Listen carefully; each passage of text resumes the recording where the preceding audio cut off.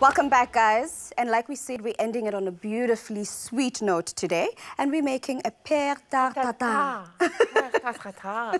It sounds so sexy to me. We like the French. We like the fancy stuff. But it is a sexy dish. It is. It's like an upside-down tart. I know, right? But then to make the pear tarte tatin, it starts off with poached pears. Yeah. And you're going to show us how to actually poach a pear, because I'm going to do the rest of the ingredients afterwards. So please walk us or talk us through what exactly you're doing. So I've cut the pear and we're going to leave it in half. So you left yours in halves. Yeah. So I've sliced the pear and I'm just going to put it down like that. I'm going to add some water to the pot. Oh, we are steaming it up here today, baby. And I've got some sugar in here. It's very easy to poach a pear, actually. Very easy. It sounds very fancy. And I've got some vanilla essence in here and a squeeze of lemon juice. Ooh. And if people can find this recipe on afternoonexpress.co.za. And that, Tooms, is it. I'm going to cut more up here and steam some more. I'm still going to add a bit of rosemary in there to give it a bit more flavour. A bit more flavour and je ne sais quoi. Oh, guys, all right. I heard it.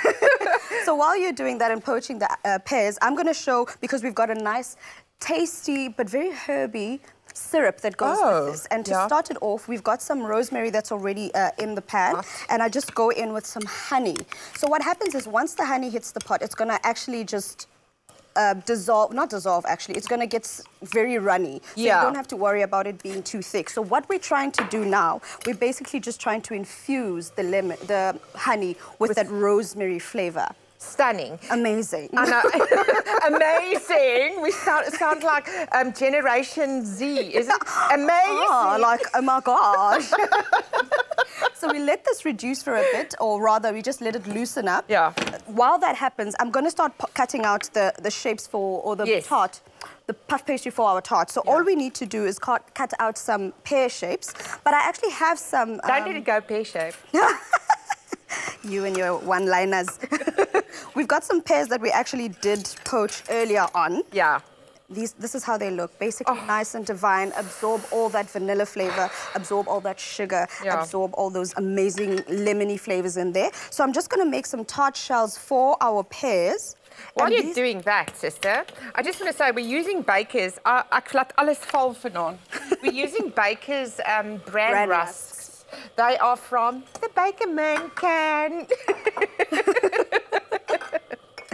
Okay, so what we're going to do is, because we're letting this reduce, I'm going to put I've let it reduce very well here. So all that's going to happen is I want to put the syrup at the bottom, and I'm going to let the rosemary go in there as well, because we want to maintain that rosemary flavor, but we're not going to actually eat the rosemary like this, because, I mean, who's going to do that?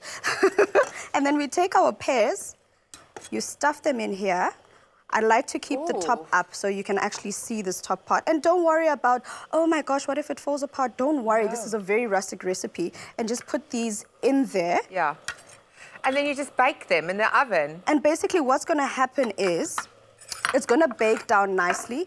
The puff pastry is going to puff up. It's going to be nice, crispy on the outside, and then it's going to be nice and soft on the inside, baking beautifully, and it's going to be basically, it's like a blanket for the summer. Yes, it is like a warm little winter blanket for the pear. All right, and then I'm going to bake this in the oven until it's nice and golden brown. But luckily for you, South Africa, we worked our magic, and we've got some that we made earlier on today. Because I want to show you guys exactly how divine this is, right? That's not where we end. We make a crumble. You thought I was done? I am not done. We're going to make a crumble to go on top of our amazing dish using these beautifully crumbly, buttery, flaky Bran rusks. You know what I love? Yeah. Baker's has basically taken a beautiful rusk and added the Baker's touch of magic. I know, just like the extra bread. I eat it twice a day. In the morning when I wake up, in my coffee, I dip it in for brekkie, and then at night before I go to sleep, in a hot cup of milk. Ooh. So what we're doing now is I'm crushing these guys. This doesn't need elbow grease, like we keep saying. The Baker's rusks are so nice and flaky, so you don't need to worry. Then we go in with some desiccated coconut that's been toasted, some icing sugar. and some oats. Oh, nice, healthy. Healthy in between everything. Exactly. So the great thing about this recipe is that you can actually enjoy it as is, right? I tasted that crunch before and it's divine. It works so perfectly with this. So this is what our pear is going to look like, our pear tarte tatin. Look how beautiful it is. But this is not enough. But do it in the pan. Turn all those three around. Actually, let me show you guys how it's going to look, because right? it's going to be like such a reveal. You've got it over here. Let me turn it over so you can see how amazing these are. That's how they look. Oh. And then we put our amazing crumble on top. I'm gonna be crumble bay. There's salt bay, I'm crumble bay. Oh, look at that. Oh, yummy. Guys, please make sure you get the recipe because this right here is indulgence on a higher grade, right? And then to enjoy it all... pour some custard over it. Yes. Oh, yes. Amazing. And yes, I am taking this whole pan to my house to indulge over the weekend. Are you? And you too can do the same. Get all the ingredients on afternoonexpress.co.za.